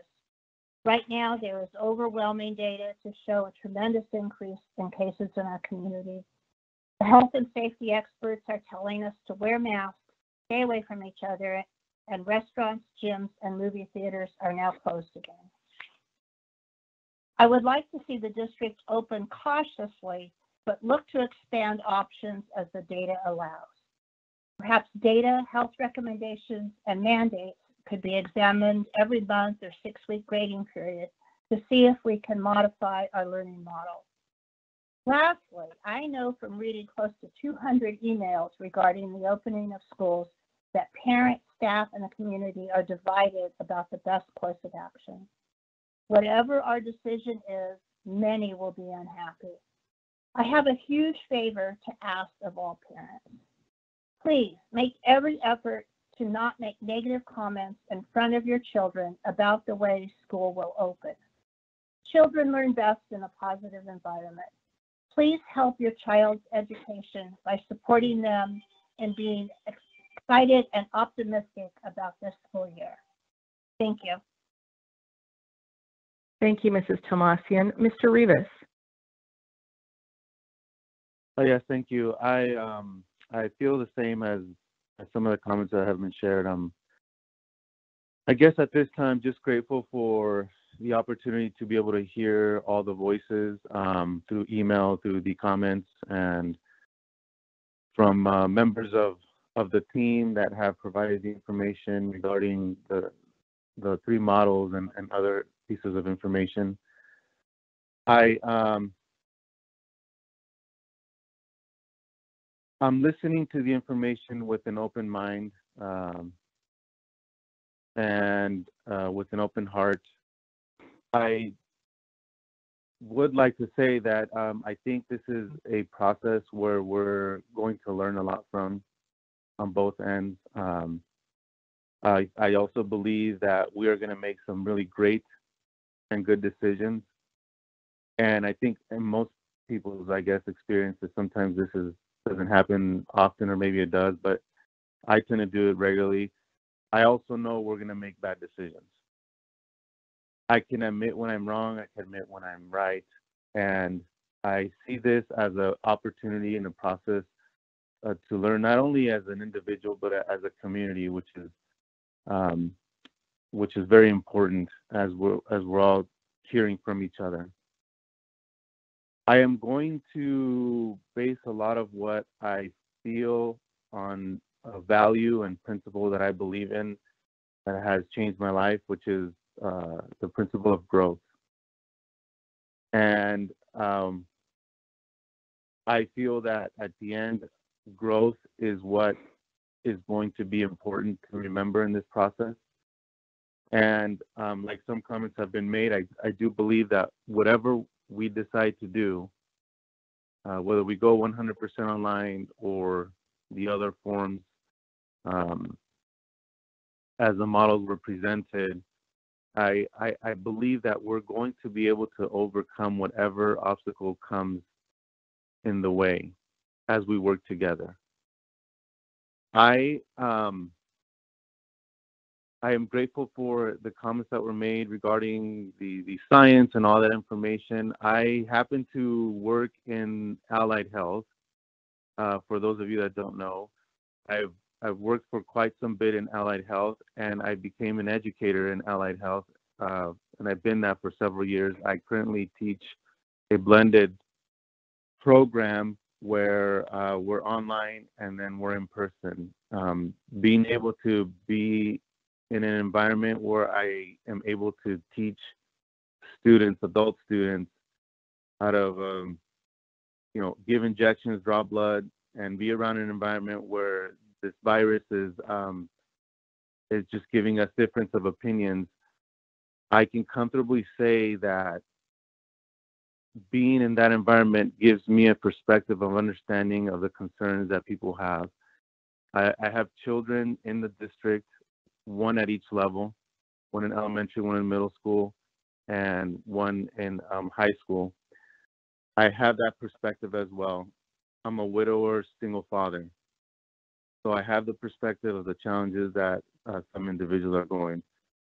I know there are many other situations and scenarios that other people are going through that I have no exposure to.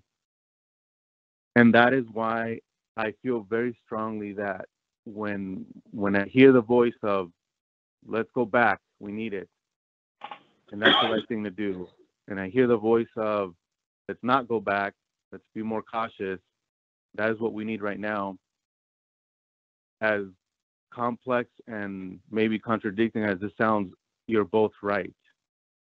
We are going to have unintended consequences in either situation. And so I ask, parents and teachers to understand, be patient, and to consider that whatever we do go through as a community, we are going to learn together. And I know there's going to be strong feelings either way. I wanted to share a quote with everyone as I think of as we move forward. But this is a quote that I actually received this morning, and it says, "There is no end to education. It is not that you read a book, pass an examination, and finish with education. The whole of life, from the moment you are born to the moment you die, is a process of learning." And I truly believe that having the opinions that we have are great, I think they're extremely important to share, which I'm grateful for all those that have, like I said, shared already and those that will continue to share. But I get the sense that as time goes on in this learning process, the learning is never going to end. It's always going to continue. We're going to figure it out one way or another. I trust that as human beings, we have the level of care and respectfulness for each other that we support as much as possible, working together to be able to navigate through this thing. Because there is no correct and clear answer at this time. We have some ideas for some things, but I believe that there are some things that are unknown. I love the idea of learning and growth. And that happens inside of the classroom, outside of the classroom, in the home, and outside of the home. I don't believe this is the end of anything that we can't overcome. I truly believe that as I think of history and what is echoed in the hallways of history, that we were designed to overcome and to not live in constant friction and fear of what may be.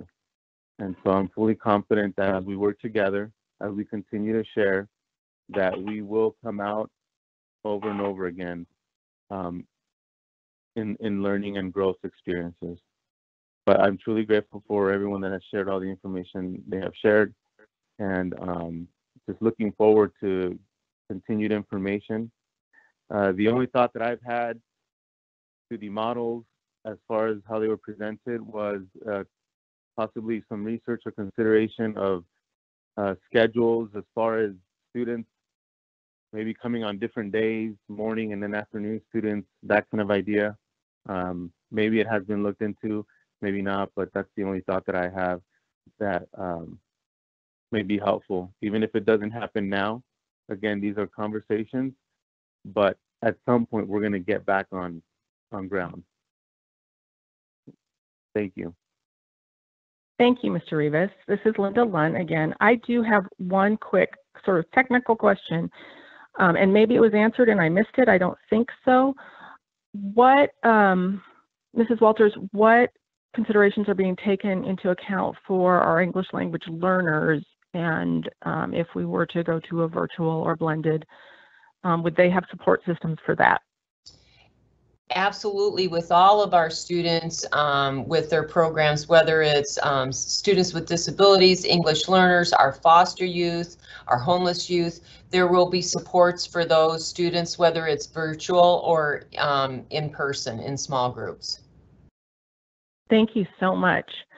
In closing, Mr. Rivas, thank you. Your words are just absolutely inspirational. And truly,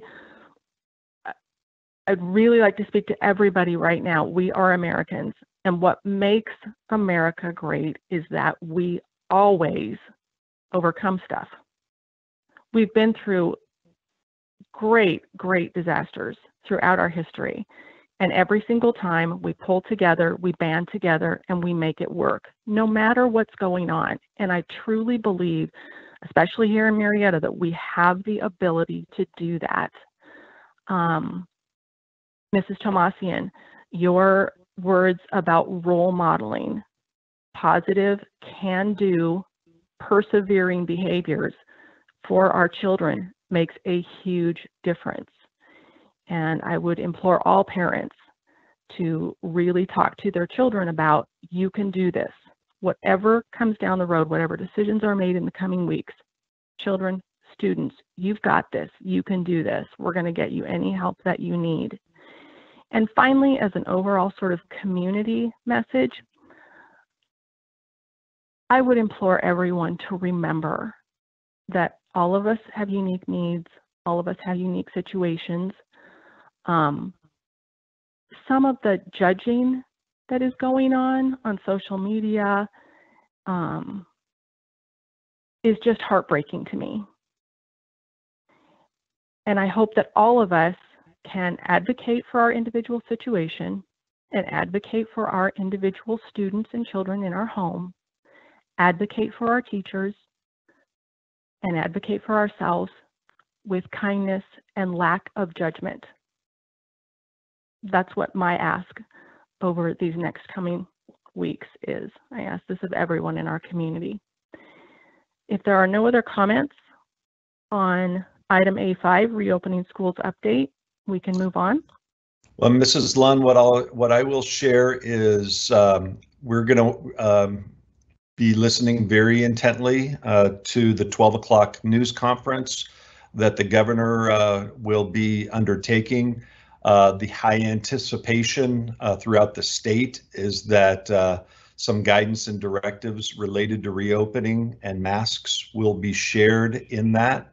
That may make decisions for us. Should it not, we will convene no later than July 29th to solicit from the board the exact directions in which to head.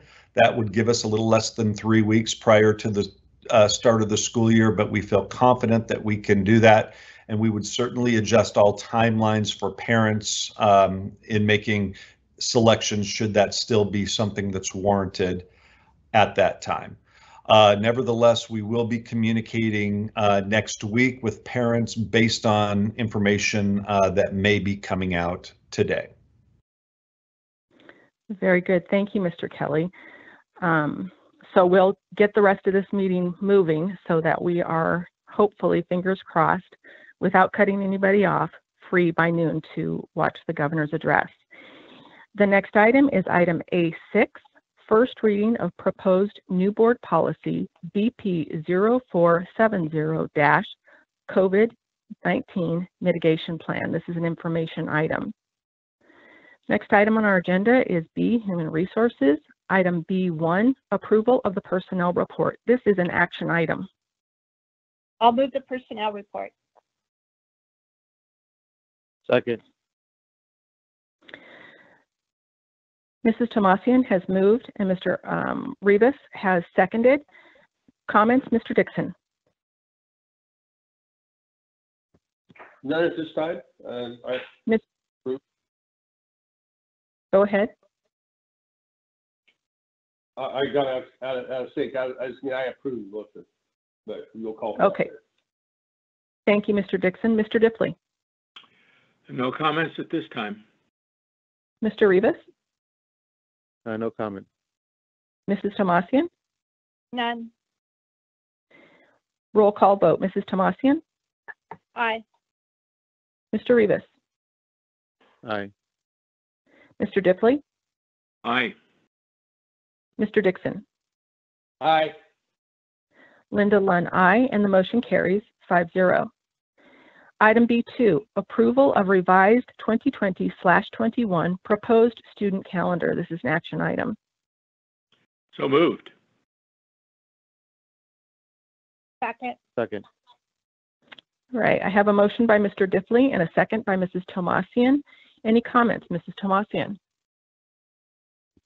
Well, I think it's a great idea to have the additional professional development at the beginning of the school year. It will be greatly appreciated by staff, and I know will end up providing a better learning opportunity for our students.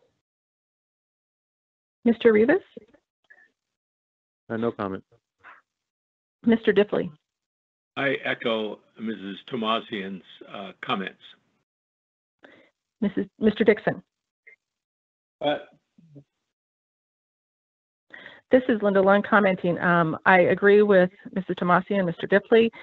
I also want to do a shout out to MEA and CSEA. I know that you guys have been working hand in hand with district staff to make changes like this to best serve our staff. So thank you so much for your efforts in this area.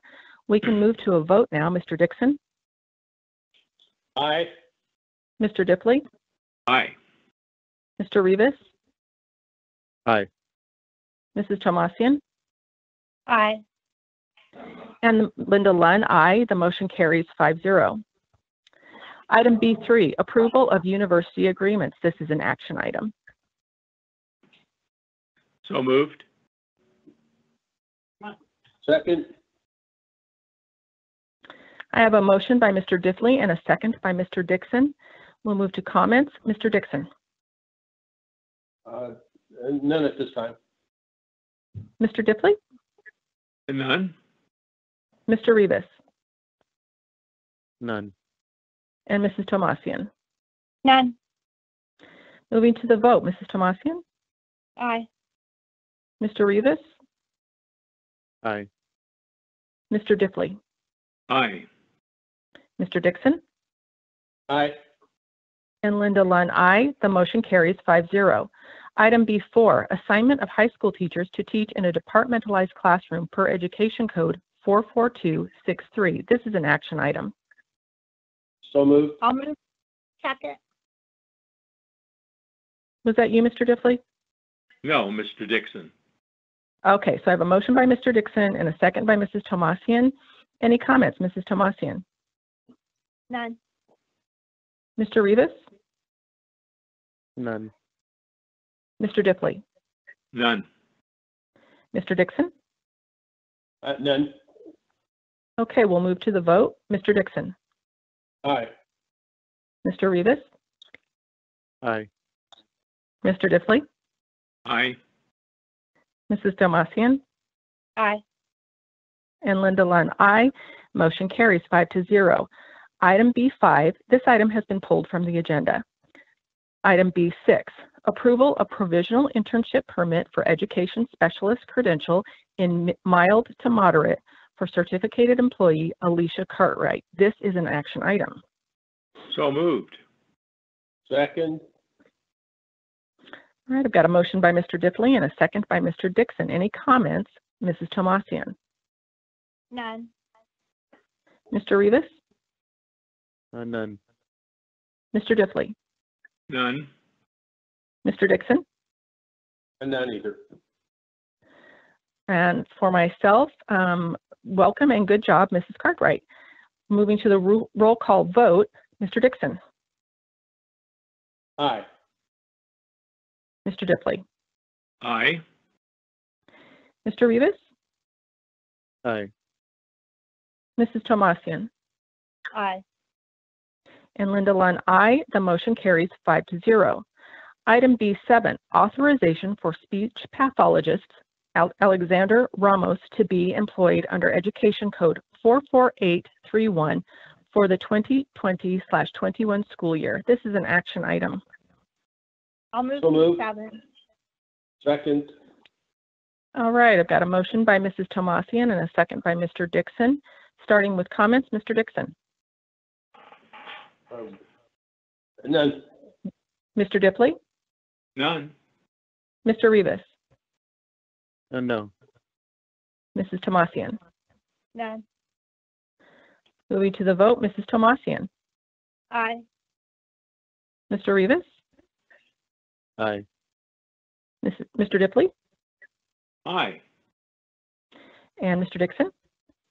Aye. And Mrs. Linda Lunn, aye, and the motion carries 5-0.